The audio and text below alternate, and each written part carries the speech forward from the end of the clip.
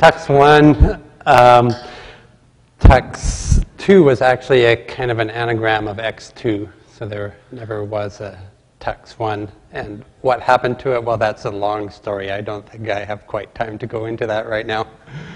If you want to know, you can Google for evil patents. And I believe that I am still #1 hit on Google for evil patents quotes. So here we are. It's nice to be back. I was out of the kernel community for a little while. Came back for the purpose of finishing work on Tux3. So, and as we all know, Linux needs another new file system, right? So, I mean, everybody loves a new file system. You look forward to it with a mixture of excitement and dread. We get to have a bunch of groovy new features and discover some groovy new bugs and have usually some wonderful flame wars on the Linux kernel. And somehow that eventually turns into progress. So what am I doing writing a file system? I guess I just have to say that something about Linux. Every Linux developer feels they have a file system in them. Just like a novelist has a novel. So some of us finish our file systems and they become great, important things deployed to the entire Linux world, which now consists of some 600 million machines out there. So we've got a rather large market for everything we do, and that means that we should, when we satisfy that market with new technology, we should be awfully careful just how we go about that. And I think I can reasonably claim to be pretty careful about that because this project is really about 15 years old now, if you count from the beginning of Tux2. Okay, let's jump in.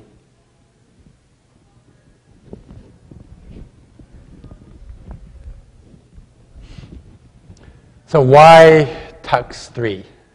Why even write a new file system? Why am I not like implementing the latest Web 2 thing or some cloud thing where all the action is these days? Well, fact is that local file systems are really the be-all and end-all of how a computer works, especially how Linux works. It runs everything.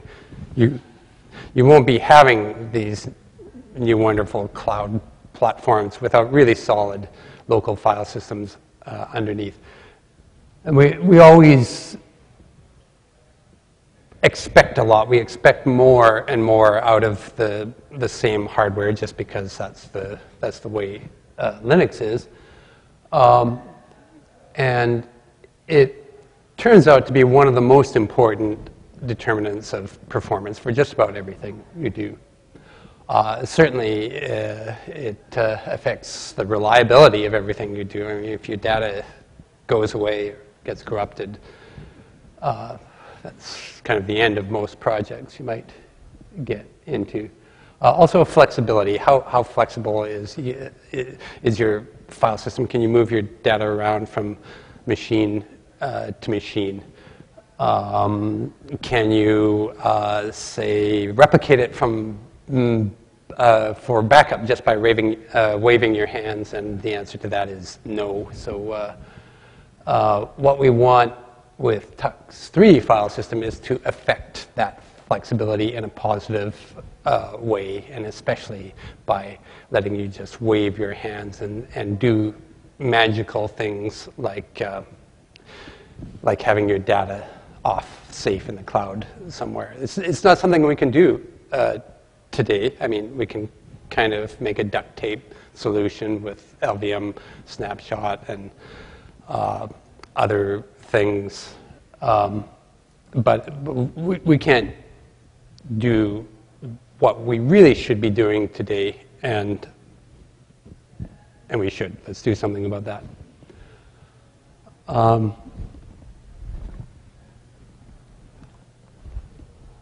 But really, did I say why Tux3? I haven't said why Tux3 right now. We've got like lots of file systems out there. We've got X4 is still, chugging along, and part of that's my fault. Sad to say. No, I'm not sad to say. I'm really actually proud of it. Fixing up the directory system to make it outperform a lot of the high-tech file systems from other companies and platforms was one of the things that allowed it to continue on to its preeminent position today, deployed on more than 500 million computers. And then we have ButterFS, our great hope and answer to Sun's ZFS. It seems to be progressing well in that direction. And we've got enterprise file systems. XFS came from way back in SGI, knew a thing or two about scalability. But what's Tux3 doing in here? Well, Tux3 is because some of us really believe in, we have old school beliefs, old school Unix beliefs of very specific functionality. Each component should do what it does best. We don't want to be a volume manager. We want to be a file system, and we want to be the best file system we possibly can. We want to raise the bar for data safety. How we keep your data. If you make some changes to a document and save your file and hit the power, your data really should be there. There's no excuse for it not being there, and that's not a test that's always been met on Linux. There's no reason why we shouldn't be able to do that, and that's one of the things that we're trying to do. Performance. The last word in performance has not been written in file systems. I know that because we have advanced the performance bar. Otherwise, I'd just be guessing. Robustness and simplicity are hand in hand. If you want robustness, you better have the simplicity. Hi, Natalie. Nice to see you. And I think more than anything, we can sum it up with we want to advance the state of the art. So let's go and look at how we've done that, or whether we've done that. A little bit of history. I'll start basically halfway through Tux3 history. We'll leave off the Tux2 and start with Zumastore, which Natalie knows something about, my former colleague from Google, where we developed an enterprise filer that had a requirement of snapshotting and replication. So the team developed a thing called DD-Snap, which was originally started at Red Hat, continued at Google to do snapshotting.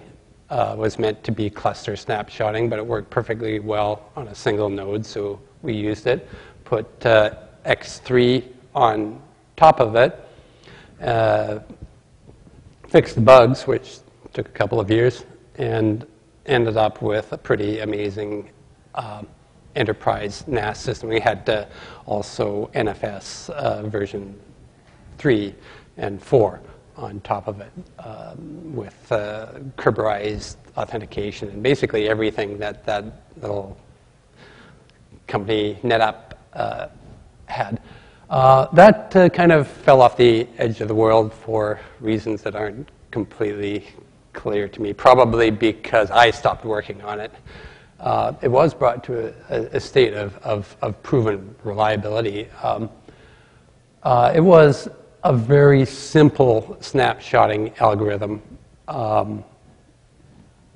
Copy before write. You have data on a disk. You have somebody writes to it. The operating system picks up that write, intercepts it, copies out the data to a snapshot store, and lets the write proceed.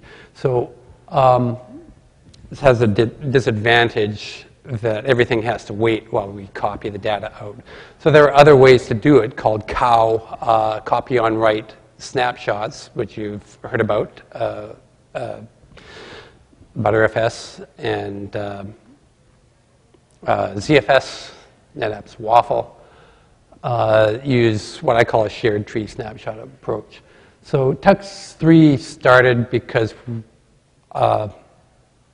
I discovered a new algorithm for representing snapshots that can store all the snapshotting information at the leaves of your file system tree instead of sharing file system trees. So that allowed us to adopt an old school kind of file system design where you have an inode table, you have a bunch of files descending as trees from that inode table. Very, very simple thing that we could now do became possible because of this new snapshot technology. So we began working on that. I began working on it, coding it all up in user space. That was my idea. We'll start coding Tux3 in user space. This is pretty cool. Some guy from Nordic country came along and turned it into a fused file system for us, a Taro Reponent. That was pretty cool. He just did that in about a day. So we had now 2 ways of running Tux3 file system. At some point, I attracted a developer named Hirofumi Ogawa to the project, and he took on the kernel side of things. It's, normally I was expecting to do that myself. Well, frankly, Hirofumi is better at it than I am. And he just got to work, and so we were able to divide those responsibilities, make progress. And about the time we're doing that, ButterFS became a big thing. It was a big community thing. Even the X4 maintainer, Ted, was lining up and saying, yes, X3, X4 has reached the end of its life. ButterFS is the next thing, and so on. So that was good, and I went off and did other things during that time. After about 3 years of doing other things, Hirofumi came back to me one day and said, look, I think there's something good here in Tux3. There's a lot of good stuff. And he wanted to continue it. So we did agree to continue it, get back to work on it. Round about Christmas last year, we put together all the pieces up to that point. We were missing something called the atomic commit, which is your actual reliability. You have no idea what you've got until you actually run it and see that it is reliable. You don't know how fast it is or anything. So a little more than 4 years into the project, put it all together, ran it, and discovered that we were something like 6 times slower than X4 doing the same thing. However, then we noticed that our debug code was still on, that we were using 512-byte block size and a bunch of other things weren't configured correctly. So we fixed all those and ran the test again, and lo and behold, we actually beat X4 on the first benchmark, which was, I think we were actually using a run of FS stress at that time as a kind of a benchmark. So that really gave us a lot of encouragement. So we got down to the hard work of taking this working prototype and actually making it a file system.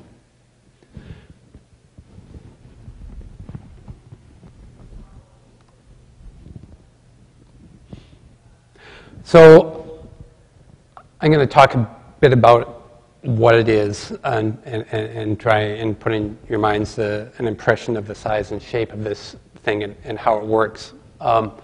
First thing is we really tried to use as many tried and true proven techniques as we possibly could. One of those, Tux3 has an inode table. A lot of new file systems don't have inode tables. They are built more like databases and a unified concept. Well, Linux is actually really organized to have an inode, separate inode table and separate caches for files. That's the sweet spot of Linux design. We decided to stick with it.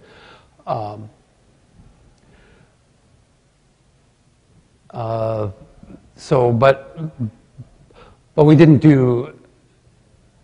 Okay, we also use bitmaps, which is kind of like considered a little bit archaic, and we put our file names into directory files. So again, old school. So we did some modernization, of course, just like everybody does. Every file system has adopted extends B trees. Most are using write anywhere now, moving away from journal model. And we came up with some genuine new innovations, which is, of course, why I'm here. If there's, without that, there would be no reason for Tux3. Now let's look at those in a little more detail. Traditional elements. This is Benjamin Franklin. Big fighting? Well, he would have if he could have got his power stable.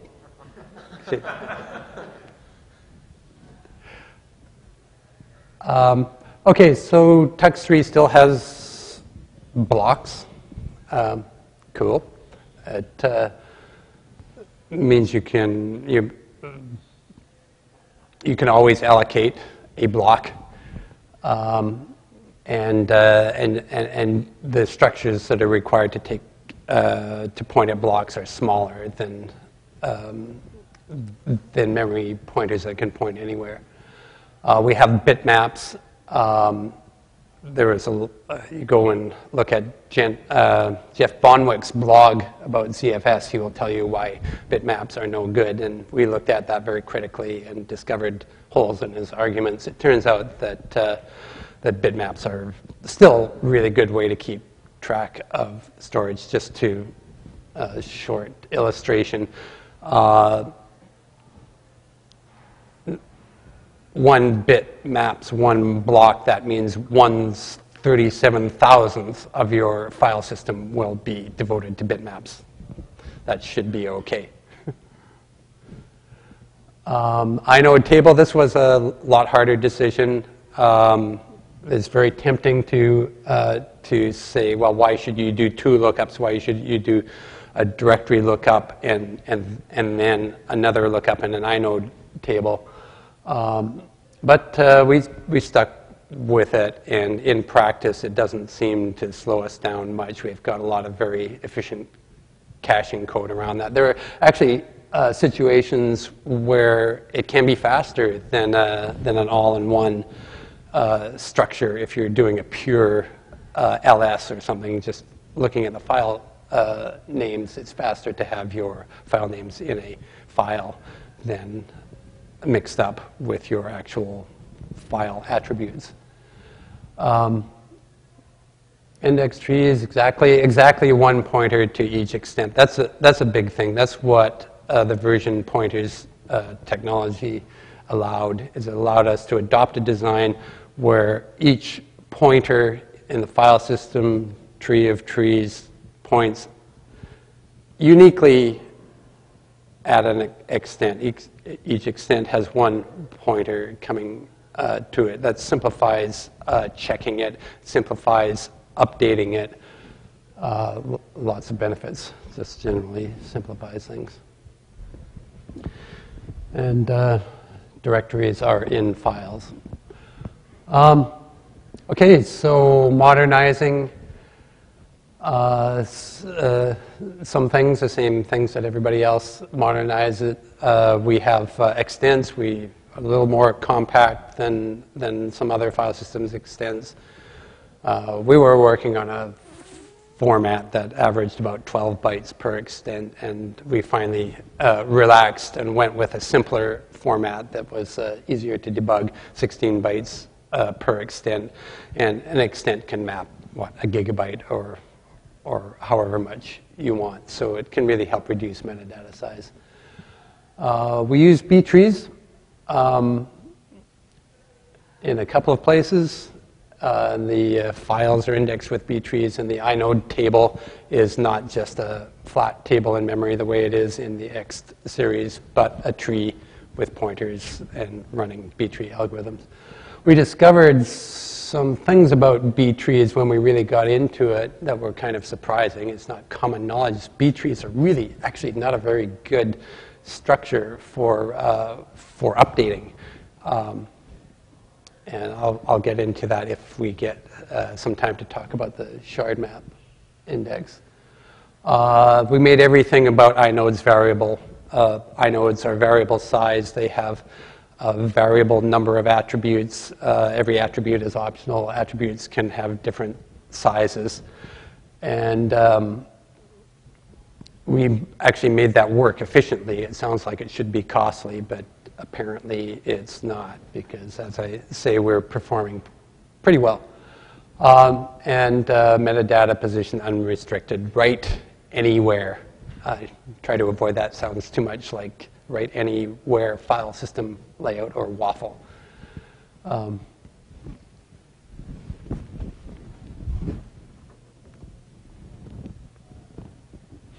So stuff that is new in Tux3 and that makes this project worth doing. I mean, it might have been worth just writing a cleanup file system, but that would be a marginal decision considering the amount of effort involved.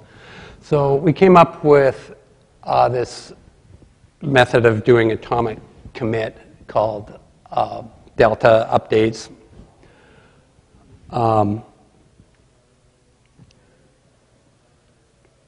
Which we think is better than journaling. So why would you ever journal now that this is invented? I'll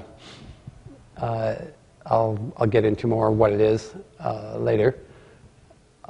This allowed us to really raise the bar on consistency. We are doing the equivalent of what would be in X3 journal equals data. That is, we're recording all data to disk in the order it's written in a very precise way. We do that quickly and accurately. And we're able to do that at a very high speed. So we get this seemingly impossible best of two worlds, best of both worlds. Strongest possible data consistency and highest performance. So how do we do that? One of the ways we did it is with asynchronous front-end, back-end concept that I first heard of, Matt Dillon's Hammer file system. The front end is basically your sys calls, file system, sys calls to read and write and so on. that all happens in cache. And the backend is the thing that updates the file system. That runs completely asynchronously in Tux3. So that means that the front end is never waiting for the backend to get something written to disk. It just continues. I mean, there are a few cases where it does have to wait, but for the most part, it doesn't. This log unify, we made a creative use of logging, so it's not like a logging file system. It's a kind of a write anywhere log. Instead of writing out a whole metadata block like a bitmap or index pointers or whatever, we'll just append a message to the log that says that block should be edited in this way. And we'll do our delta commits, which are a chunk, a whole bunch of blocks that have to be written together so that you get a move from one consistent file system state to the next consistent file system state. We will include our log blocks, some log blocks in each one of those deltas. And we'll do several of those deltas before we actually go and change the tree, the file system tree that exists on media. And that we call a unify. So that's log unify. That's another one of our advantages that's good for quite a bit of performance. One really neat thing it does, I think I have roughly 1 minute to describe how waffle and bitterfs work. You have a file system tree. You want to change something in it. You want to leave that entire tree alone and have a new tree that points at all the old stuff plus the new piece of data that you wrote. In order to make that happen, you have to find the thing that pointed at that new piece of data, give it a new location. You have to find the thing that pointed to it, give it a new location, all the way to root. So that is recursive copy to root. And I think I actually took 2 minutes to explain it, so I'll try to do better next time. With our log unify, we eliminate that. When we want to, we are just like those other file systems, a non-destructive update. We never overwrite anything. We find a new place for it. And we'll make the metadata point at it, but we will not update the parent that points at that metadata. Instead, we will log a log entry that says, change the parent sometime. And we will eventually update the parent in a unify. And we won't update all the parents either in the unify. We just go up one level. So our changes ripple slowly up the tree, eventually get to the root. We'll eventually get a new root for the entire file system. Just a neat, efficient way to do it. A couple of other things. I did the H-tree index for X3, which has been pretty much unbeatable over the last 10 years in terms of performance. It's given X3-4 a good leg up on the competition, but it doesn't scale that well as in when you go over a few million files in one directory, you start having issues. So I wanted to go back while developing Tux3, see if I could do something about that. And quite amazingly, we did come up with an entirely new kind of indexing technology that is very capable of handling 1 billion files per directory and meets or beats H-tree in pretty much every way, except for a couple of easily quantifiable cases that are not that important. It generally, I hope, obsoletes H-tree. We might even see it going back into to X4 if it performs to expectations. And version pointers, which I talked about briefly.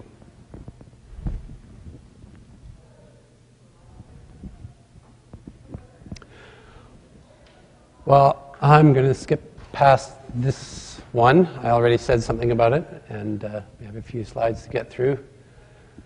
Block bitmaps. So I'll just mention Jeff Bonwick's blog entry on this, which you'll find if you ever go searching for why free space should be mapped with extents. So as the proof, he points out that if you have a heavily fragmented file and you've mapped it with bitmaps and you're going to delete that file, now you have to update zillions of bitmaps.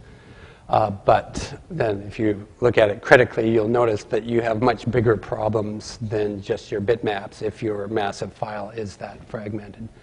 So yeah, we looked at that in some detail and decided that bitmaps are still the best way to do things. 1 bit versus 16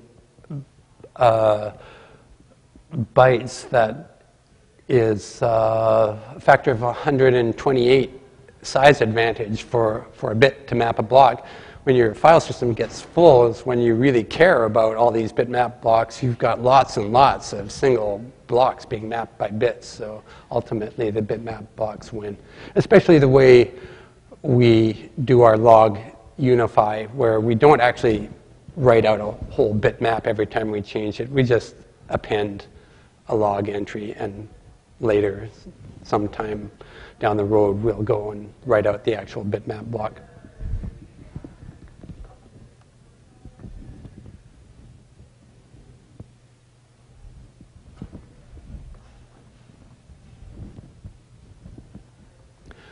Allocation. So this is where we are right now in Tux3, is doing the allocation. We have basically taken care of just about everything else that needs taken care of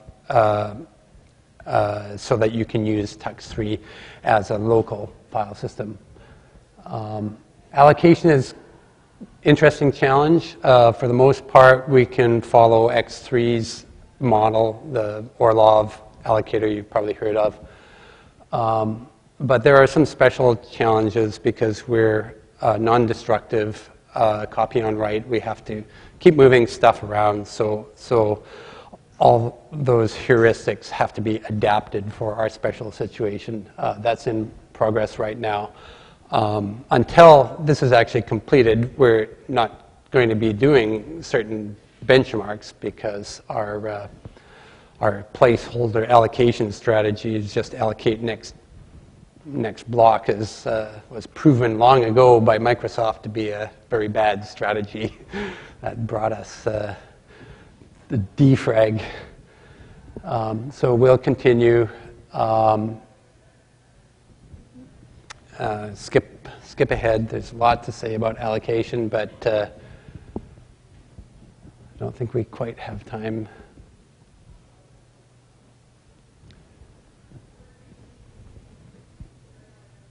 We've been through log and unify pretty well.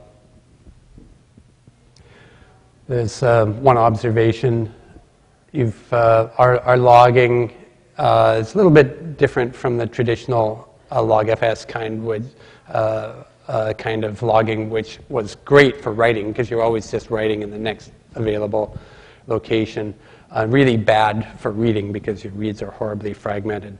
So we err on the side of no read fragmentation. We'll slow down our writing a bit to get better, reduce read fragmentation. Turns out we don't have to slow it down very much. Our atomic commit is really a key element of Tux3. We found a way to do it that allows us to give full data safety at speeds faster than what a metadata-only journal can manage. And this is all about trying to achieve that state of instant off, where you can just hit the power any time. And that's really what I've been after since the very beginning in Tux2. It was about instant off and so on. So we're actually getting a little bit closer to that.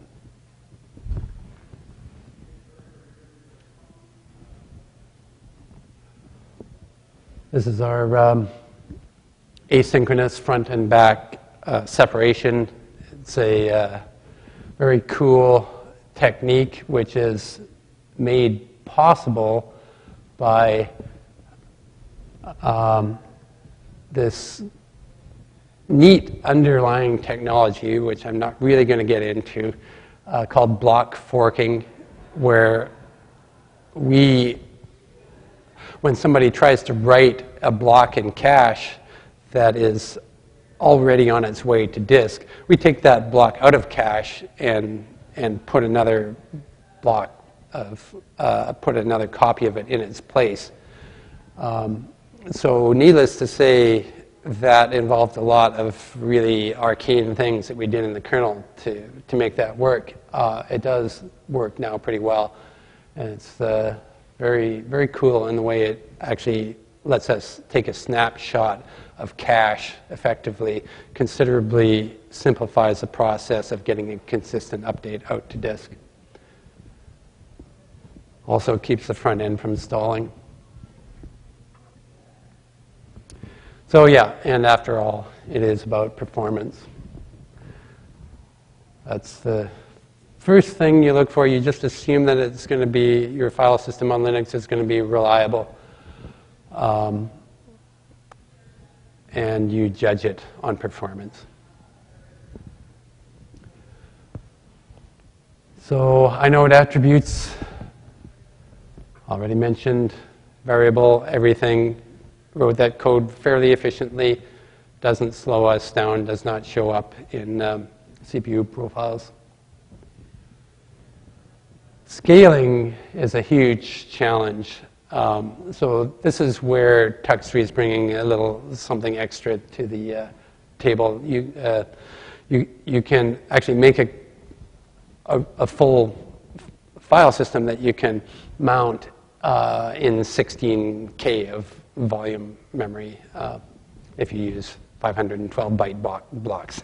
So if you use 4K blocks, it's more like 64K, something like that. So it really scales down to the smallest imaginable devices. It's got a very simple internal structure. It doesn't need very many elements to record its base data and metadata. So it goes up to an exabyte. Now, what is an exabyte? I did some back-of-the-envelope calculations and decided that an exabyte of disks today would be somewhere in size between a volleyball court and a basketball court worth of disk racks. So it's not really something that we can test in the foreseeable future. Who knows? Maybe by the time that 2037 problem comes up, we'll actually be able to test and see whether Tux3 can really create a usable exabyte file system. But in the meantime, we'll just concentrate on making sure that every structure that we use and adopt does scale, the B-trees scale and everything. FSCK is almost the #1 issue facing the file system community now. If you ever do have to check your file system because you know it's got some corruption, it can take days. It's heading towards weeks. This is broken, and this is really something that we have to fix. So we've got a little bit of leg up on that with Tux3. We started working on our FSCK. It partially works now. We're looking at how to do it incrementally. That's still research. And in practical terms, what scale do we need to handle? We need to work well on these little devices, embedded devices, DVD player. I've got a DVD player running Linux. Probably half the people in the room do now. And people will run it on the big Lawrence Livermore things too, where they run X4 backend for Lustre. We have to cover that as a Linux file system. We have to cover that in entire spectrum in practice. There's no wiggle room there. That's some of the file systems that you could describe as competitors to Tux3. ButterFS, XFS don't really scale down that well, particularly ButterFS. It's one of the reasons we got back to work on Tux3. Okay, so I've got a couple of minutes here. I'm actually going to eat into my own question period a bit. Yeah, I've got 11 minutes to be precise. So let's look at something resembling a benchmark here. It's just a linear write of one 4 gig file onto the file system. So Tux3 writes it at 58.9 megabits a second, read from cold cache, a little faster, 60 megabytes a second, and the actual raw speed of this device is 61 megabytes a second. So Tux3 is doing the write at about 96% of maximum attainable performance, and the read back is at 98%.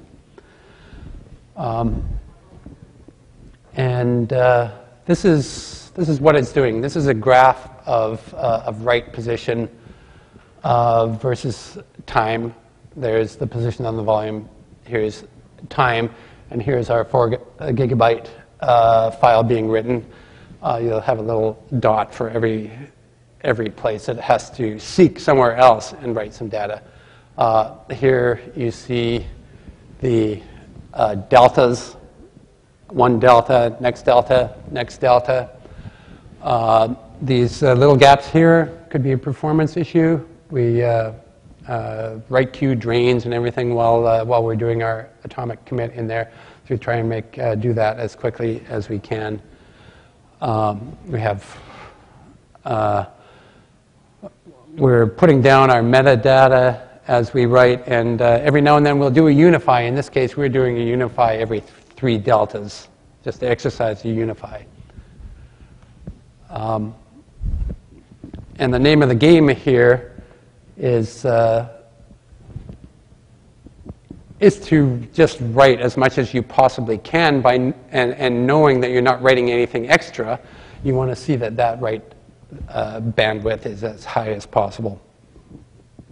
Another way of putting it is we need to keep the write queue full. So we read that back, and you see the extra seeking other than just the linear reads here. We read a couple of blocks here that got dropped up there by the last delta, and a couple more here. This is actually a bug.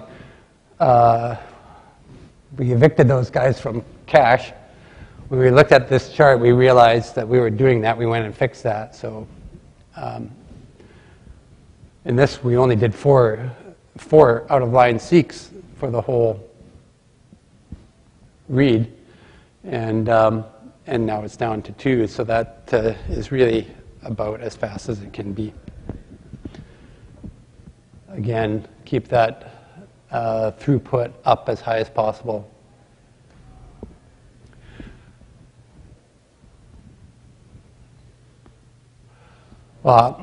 So that was a very simple performance situation. Obviously, things get a lot more complex than that. I'm not going to do a lot more. I'm not going to do any more benchmarks today. I will allude to some that we have posted. We a few months back posted one faster than TempFS. It's had some rather excited commentary, but we actually beat this very high performance TempFS, which is really not a lot more than just Linux's caching layer. Tux3 was able to beat it while being backed by disk store, and it was able to beat TempFS because our deletes, our truncates, run in the background in another process, and and they don't on TempFS. So there's going to be more of that as we go. There's really, we don't see serious issues with hitting, best of class in every benchmark at this point. Just word. Okay, shard map.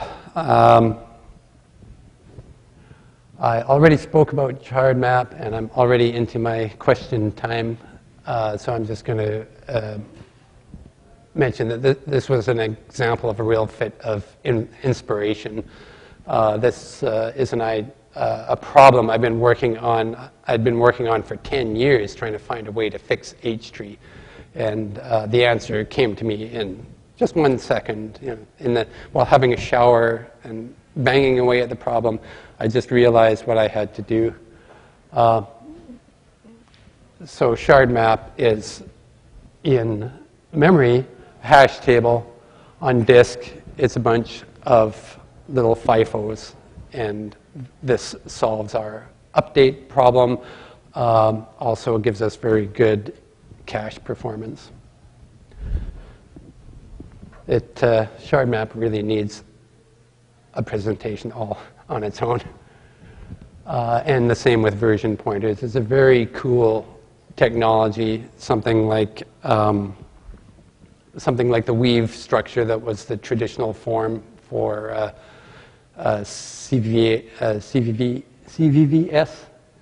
VCCS, actually, for both of those. So we came up with something like that, a binary form of that works really well for file systems, we think.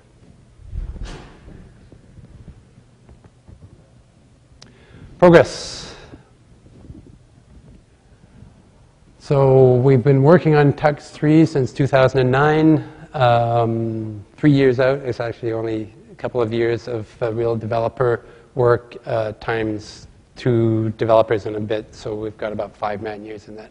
There will probably be more than 100 man-years in it before it's finished. Now, obviously, we're not going to do that. We're going to propose for merge and in a fairly usable state, and then people will come in and start contributing their talents.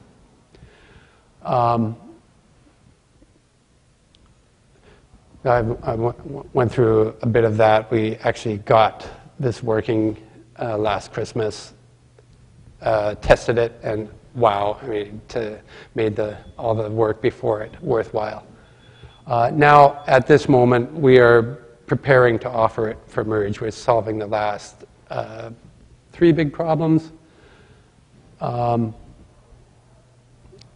we have declared that you have to actually be able to use it on root, which you can. Hirofumi is running stress tests on Tux3 as root file system right now in Japan. And of course, it will be used at your own risk for quite some time. And there are the 3 big items. Memory map consistency. This was some fallout from the forking. Cool technology. We had a really deep issue that we had to go and solve. So that was done about 2 weeks ago. We came up with a solution. So merge should not be that far away. We'll offer it for merge. People get to kick at it, and we'll see what happens. So I'll introduce you to the Tux3 core team. That would be me and Hirofumi Ogawa. There are other contributors, but we're the main ones. And I will thank you for listening and open up for questions.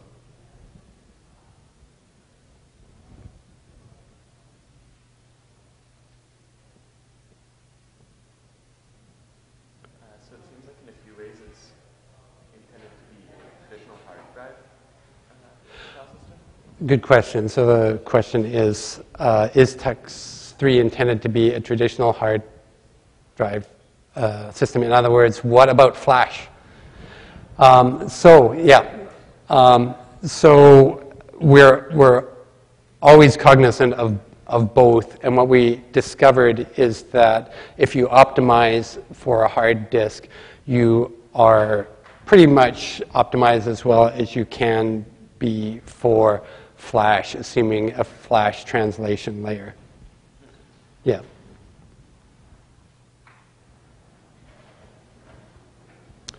Okay, so no more questions. I thank you very much for attending. I'll see you later.